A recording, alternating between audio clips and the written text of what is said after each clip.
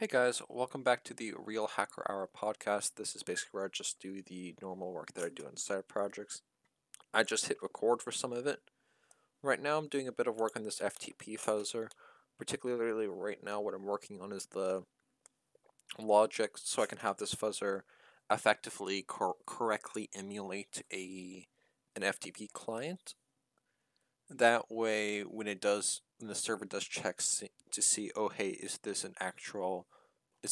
valid FTP traffic, it will see that it is and actually execute code paths that I want to evaluate.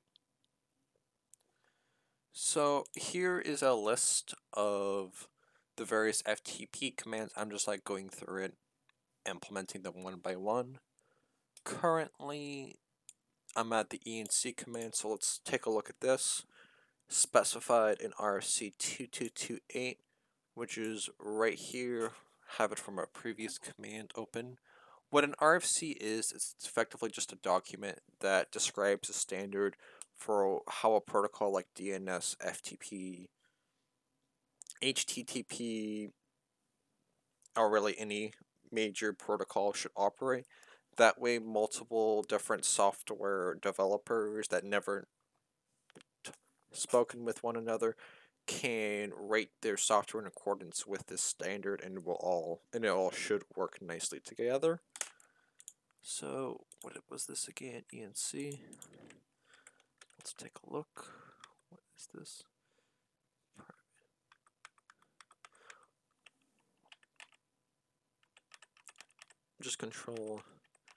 Just searching through this document for the point at which it states what the syntax for this command is.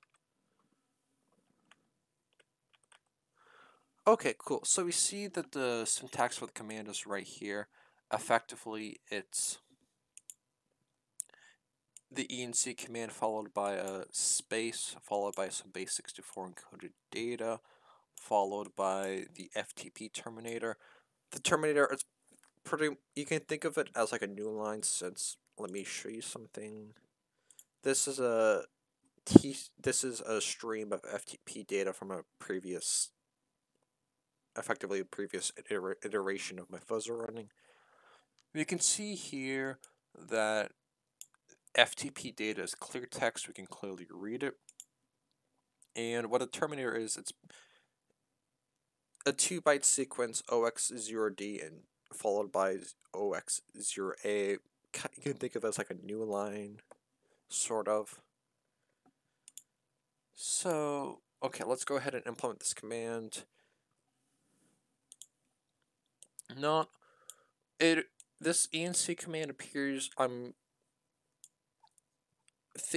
pretty certain it deals with some of the additional like privacy and security and mechanisms of FTP. I get the feeling that I know when I implemented some of the other commands in here, like conf vsftpd, just didn't have this command implemented. Now, one thing that you will see about a lot of protocols, actually, I'm getting ahead of myself. Let's implement this first. So command enc self data equals generate base64 data. This is just a helper function that just generates and returns some data that's in base64 encoded. And this function right here is just a function that will send a command to the server and automatically append the terminator OX0D, OX0A to the end of it.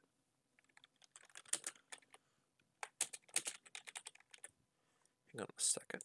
Okay, I'm back. So we can see that it's here. Let's go ahead and run this just to make sure that it works.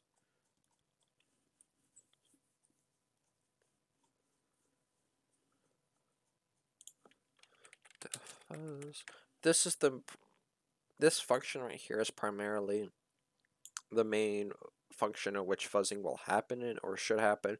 As I'm writing the fuzzer right now, I'm just having it call the various new functionalities as I develop them to test it. So let's go ahead, put that there. restart the capture.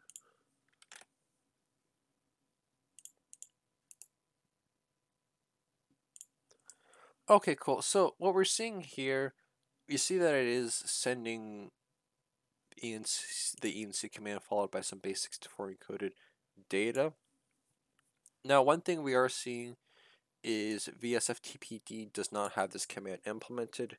Now, one thing you'll see with a lot of different servers, I was talking about this earlier, is there'll be a ton of functionality specified by the RFC, but not every implementation, both server side and client side, will have that implemented. For this, I'm not particularly worried about having it in the fuzzer itself, even though it's not implemented in VSFTPD. The reason for that being is I want this to be able to. What I plan on doing is I plan on taking this and just running against a bunch of different FTP servers and seeing what happens. As such, if a command isn't implemented in every one of those, I'll still have it in there, and just for the circumstance that it is. Now, let's move on to the next command. Also, one other thing, I'm pretty sure this ENC command, the base64 data, let's see, what is it actually supposed to mean?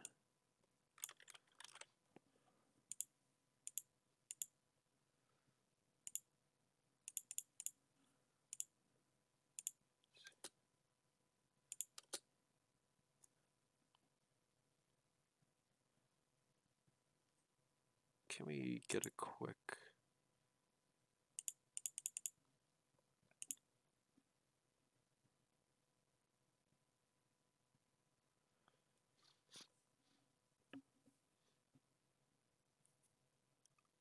Okay, it appears that all of these commands in this RFC deal with some sort of additional encryption or some sort of additional security mechanism. Pretty sure these commands, the data associated with them, is supposed to mean something specific.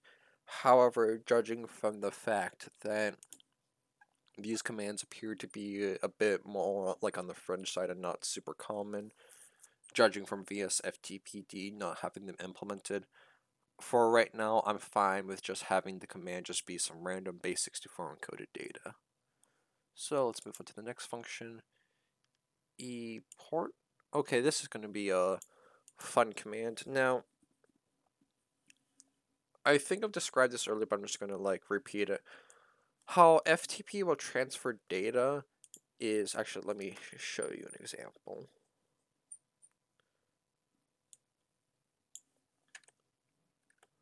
Self.action create file.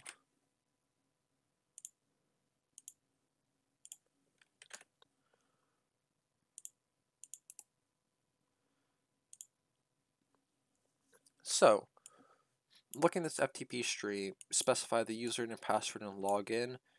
This command right here, what it will do is it will basically tell the FTP server, hey, I'm going to upload this file to it. Now, one thing about FTP is there's the main communication you're seeing right here. This is effectively just the commands that are being sent. Whenever it's sending over relative data, such as uploading a file, downloading a file, getting a directory listing, it will do that over a secondary stream. Right here, the port command specifies that. This here specifies the IP address. This here specifies the port. This right here is effectively the port command tells the server to connect back to the client, and the passv command effectively does the opposite, tells the server, hey, listen on a port and I'll connect to you. And what we can see here, if we go over to the next TCP stream, you see FTP data, predict these things, which this is the actual contents of the file being uploaded. We can tell that by if we go to the function actually responsible for this, action create file, generate file contents. It is predict these things 5 times, which you're seeing right there. Cool. Hang on 1 second. Okay, getting back to this. Cool. So, what this now, with this eport command, what I will do is it's a kind of a variation of the port command.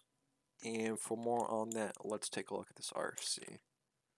As you can see, there are various RFCs to detail FTP. What you might see is like one that is like a base for the protocol, and then you see additional that's like here's an extension for FTP or something like that. Cool. Oh, I just fumbled a little bit. Cool, let's go here. RFC2428. And this is the RFC. Cool. The eport command. Let's for specification. Must consist of the network protocol, space, the port. Space followed by following space a delimiter indicator /d must be specified. The delimiter character must be one of so space some delimiter must be an address defined by as of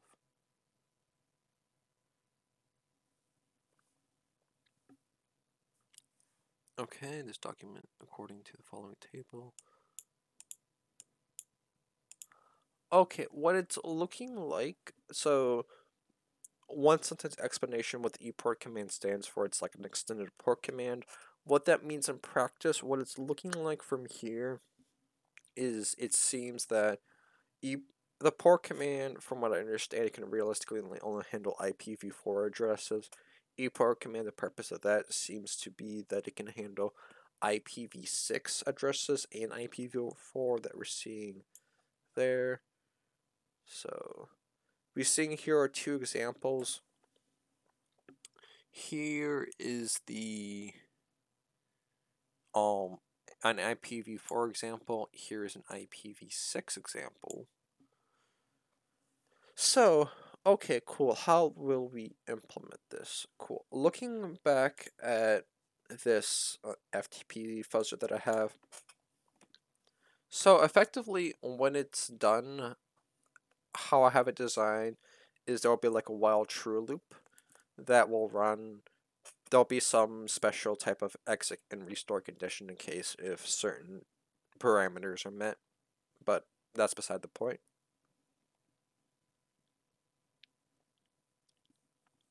Sorry, I had to clear my throat for a second. Each iteration of the loop, it will pick an action to take and then run that. I really have two defined types of actions. One of them are commands, which you're seeing down here. These commands are meant to just be like single FTP commands that are run. Stuff like, oh hey, let's send them the username, let's send them this command, let's send them an ENC command. And then I have the second type of actions I have. Should probably come up with a better naming scheme. This is actions. What those are meant to do is various types of operations such as uploading a file, downloading a file. Should probably have one for authentication, changing the directory, making a new directory. They require a lot.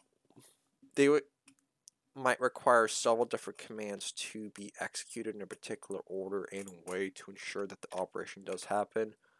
Like, taking another look at this TCP stream, we see that in order for this to happen, we need to send the port command and then the store command, otherwise the transfer just will not function properly.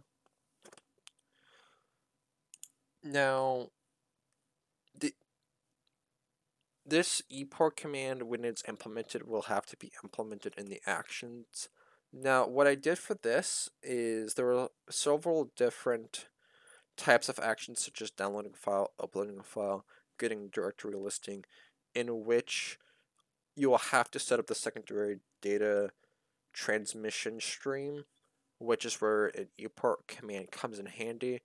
Now, since I want this fuzzer to be able to have entropy in the different ways it does stuff, that includes, like, let's say it's uploading the file the first time, it'll decide to use the port command, second time it uses the passv command, third time it uses the eport command, so on and so forth. In every action that requires setting up the secondary data transmission, I have the setup data transfer and the actual execute data transfer to effectively abstract that away from the actual action itself. When we take a look at the setup data transfer, we see this. Yeah, we see effectively there's a generates a random number. Depending on what the number is, it will either do a port or a pass v. So how I implement this is with setting up the FTP secondary transmission stream. They're effectively, you can kind of group all the commands into two separate things. First one is having the client listen the socket and the server connect to the client. The other method is having the server listen on the port and the client connect to the server. I'm going to group that together. Since this is this being the port commands, so server connects to the client, these being the pass v commands, which client connects to the server. So I'm going to add in an additional random number generation and check. And this will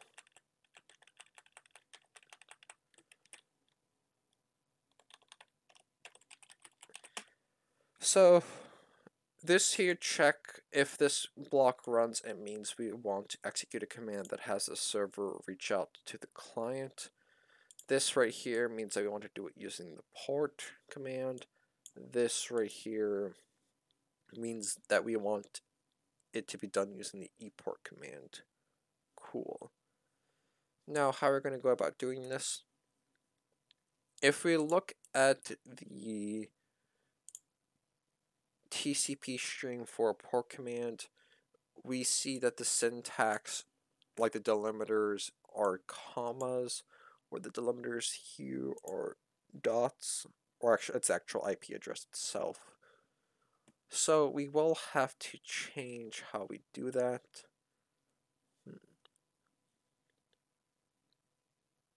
Actually, this will be a bit simpler. We can just phrase it like, I'll probably have to add in an additional logic for IPv6. Right now I'm just going to be strictly worried about IPv4. So, I believe in the Fuzzer class I have a parameter for IP. Yeah, IP. Cool. Actually, wait. Def generate IP. IP equals client IP. Actually, I have that defined as a constant. Yeah, client IP. So let's go to def setup. This is where I have it. So IP string is equal to that. Client IP. Cool. Port. Actually, let's take a look how we generate. This right here function also generates the port, so I'm just going to take a look at what that is doing and effectively just mimic it. Port equals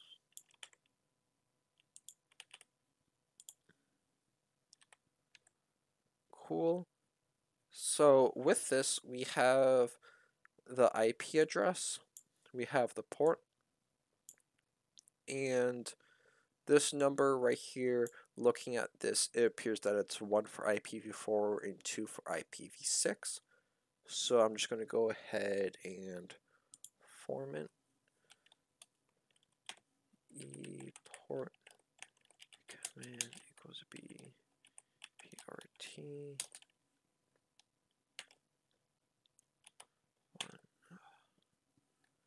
1%b %d.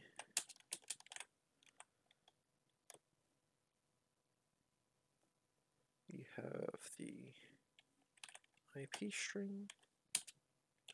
and the port. Self.send cmd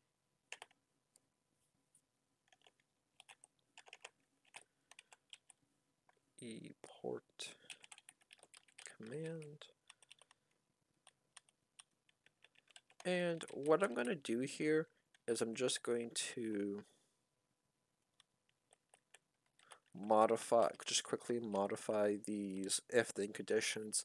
That way it forces the setup data transfer to use ePort. Reason for that being is as I want to verify that this ePort functionality is working. So let's go ahead, def fuzz. Let's run this in a loop for I in range 10.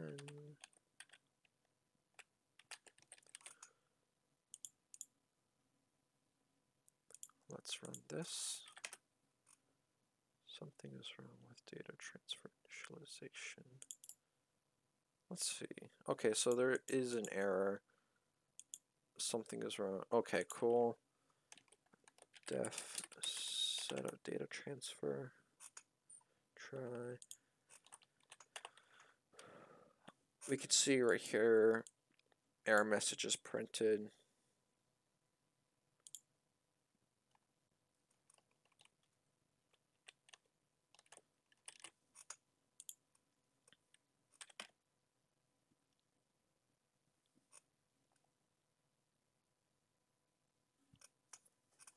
Okay, so I see what the error is. This is an IP string. I have the format string specifying that it's a byte string, but it should be a string.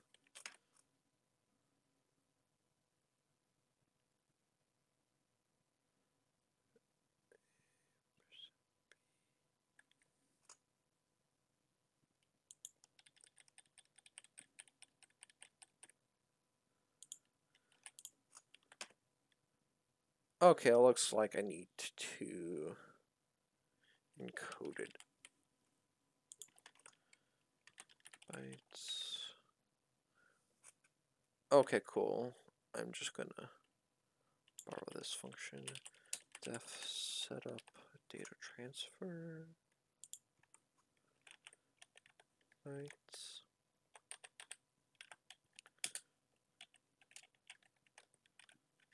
UTF-8. Cool, let's try this now. And I forgot to, actually, let's move this up here. Bytes, UTF-8. What the issue was there was, it appears that it's expecting a bytes type value, but I was passing it a string type value. Fun Python 3 stuff. And on top of that, I forgot to write my return statement. Data socket. Port data transfer.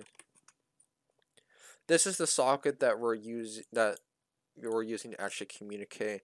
Port data transfer that just specifies when that we're using a port type command to do the data transfer. That way, when we're executing, we know, hey, should we be like, is this a socket that we're listening on or a socket that we're connecting out to?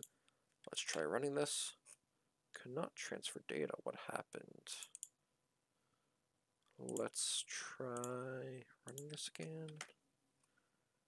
Let's see. What does the FTP stream look like?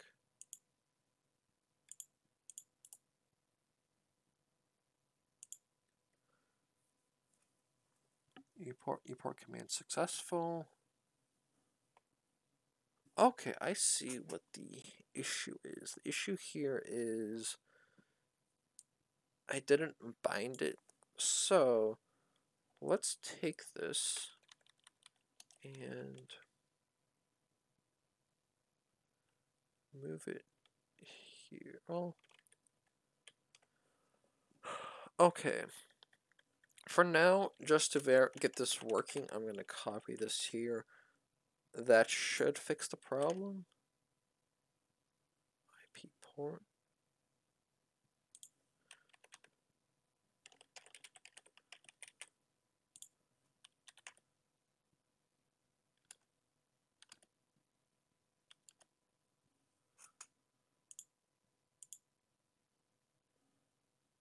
And let's get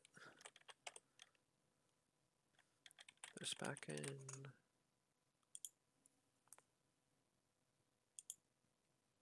Continue without saving.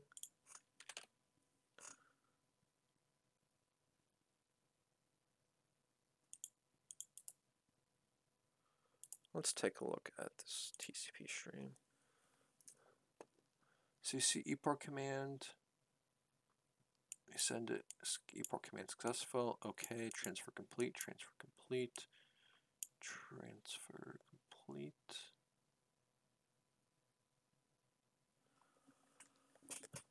Okay, cool. So we see it is actually able to transfer the command. One issue that I am seeing is it appears that I don't have the command parsing on my side of the fuzzer parsing effectively, because we're seeing, and here it starts like ePort command successful, we send it to store, okay, transfer complete. And then as you go down here, it looks like it's kind of like the exact sequence of like commands being sent back and forth aren't the same, so that might be an issue I have to look into. But it's been 25 or so minutes, so I'm going to cut it off here. Thank you for watching. See you guys next time.